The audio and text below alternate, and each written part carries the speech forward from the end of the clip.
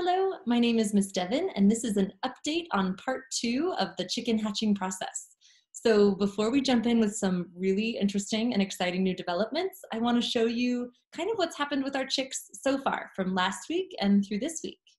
So here is the inside of the egg from day 1 to day 6. Remember, on day 1, it started developing tissue. By day 2, there was a heart and a heartbeat. By day 3, our chick was developing blood vessels. By day 4, our chick is developing limbs. It will develop wings, legs, eyes, and a brain.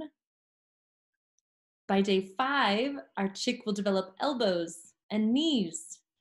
And then by day 6, our chick will develop digits for its beak. So let's look at what happened through the week for our chicks.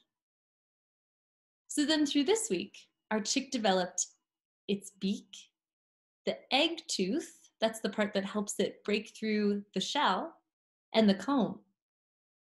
On day 8, our chick will develop feathers and feather tracts. That's almost like, if you think of it like a hair follicle where your hair grows out from, that is where, on the chicken, where the feathers grow out from. So the feathers and the feather tracts. On day 9, our chick will begin to open its mouth. On day 10, our chick will develop claws. On day 11, our chick starts to develop what looks like the beginnings of its tail feathers. And on day 12, our chick will develop scales on its feet and legs. This is called the shank, and on its feet. And now today, day 13, let's see how our chick is looking. On day 13, today our chick has developed more tissue. You can also see the difference in the photo where now the chick is starting to have more feathers, starting to look a little bit fluffier inside. So these models are really great for helping us see what's inside in kind of a impressionistic way, so we can kind of get a sense of what's happening inside the chicken egg.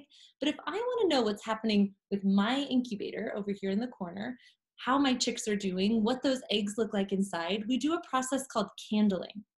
And in order to candle, you don't need much. You need a very powerful flashlight, and then you need a dark room. You also want to be sure your hands are clean so that there's no dirt and oils that might harm the chick egg, and make sure you have a safe way and place to carry them, because we really don't want them out of their incubator for long. So this process we did was quite efficient. We didn't want to be quick because we want to be careful, but we were efficient. So what we did is we set up a little chick candling opportunity. So here we have the candling preparations. You can see the bright light. We put a little bit of putty around the edge of the flashlight so that when we set the egg on there, it was secure. And then I always made sure that my hands were well balanced. In this scene, the bathroom lights are on. And in the next, let's see inside the egg when the lights went out. So here the lights are out, and you can see that little phantom shape, this little black speck, that is the eye of our baby chick. So there is a viable chick in this egg. There is a living, growing chick. And in this picture, you can see a little bit of the veins and the blood vessels that are helping support the chick in there as well. Here's another picture. This one's a little bit stronger. You can see the veins better. You can see the shape of the chicken.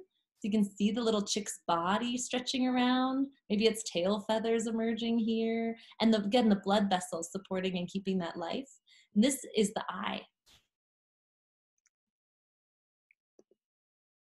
Here we have a picture of an unfertilized egg. So a grocery store egg, one that was never, that a rooster and a hen never encountered. This is just an egg produced by a hen. And it's the kind we'd buy at the grocery store. You can see it glows and it's speckly, but it doesn't have the life like the fertilized egg. The fertilized egg, again, you can see this shape of a developing chicken inside. Now here we have a non-viable egg. Something had happened to this egg. When we retrieved the incubator, there was a little crack on the egg, and that happens. That's part of this process. And you can see that while there is the yolk sac inside, there's this outline, there is not a glow or a moving life inside.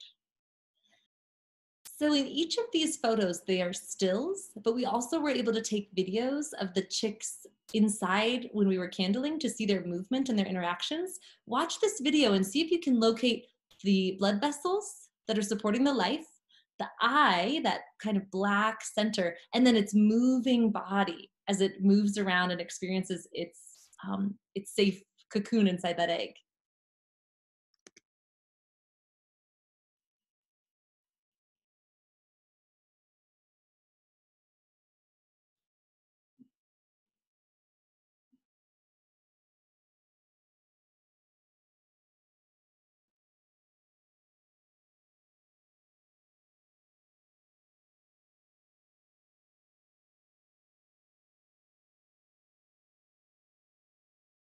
Pretty cool. I think it's really amazing to be able to see inside the egg all that movement. We will candle them again in a few days. That process was done on day 9. And then our chicks, because it's day 13, they will be here in 9 days. So their birthday will be Saturday, April 18th. And again, we'll be ready for them to, maybe some will hatch a day early, some might hatch a few days later, but there will be another video coming as as more evolves. So thanks for tuning in. Really appreciate it. And more to come. Can't wait to introduce you to the chicks. Bye.